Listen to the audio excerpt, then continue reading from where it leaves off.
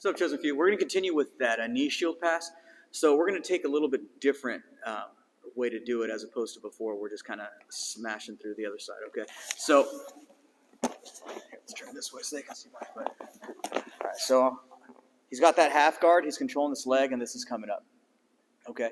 So what I need to make sure I'm doing again is not maybe putting too much pressure forward, because that's not the kind of pass we're doing, but I don't want to be leaning back where he can just start kicking, start coming up, going over knee bars, and doing all that fancy stuff. I don't want to give him that much room either, okay? So I'm going to press down.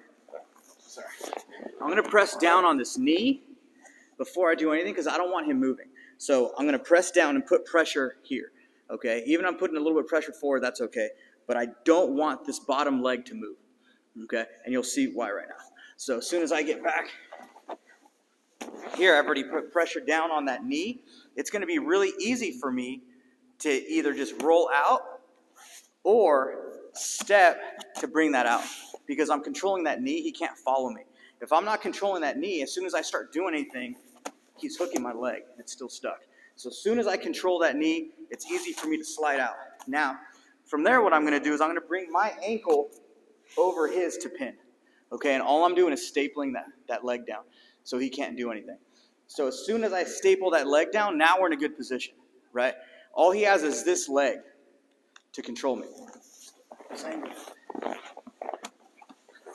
So as soon as I pin this leg down, rotate my arm around, or my leg around, now we're in this position, okay? And now from here, it's really easy for me to back up and get my arm in here, okay? And all I need to do is keep that angle at that 45, and I'm going to start splitting his legs this way, okay? And now I'm controlling that leg, pinching my feet here, or my legs here, right on that right leg, and it's easy for me to switch my hip and start getting the side control that I really want, okay? So he gets that good knee shield position, pushing that knee to the ground, rotating my leg, and coming over, okay? Now that I have him pinned, I can back up a little bit and bring my hand under. It really doesn't matter how I grab it. The most important thing is that I start switching my shoulders at that 45 to help me. If I start trying to push him from here, it's going to be really hard just with my arm to push. But as soon as I get my position here that I want, my arm comes under, now I'm switching my hips, and I'm just pushing to split his legs.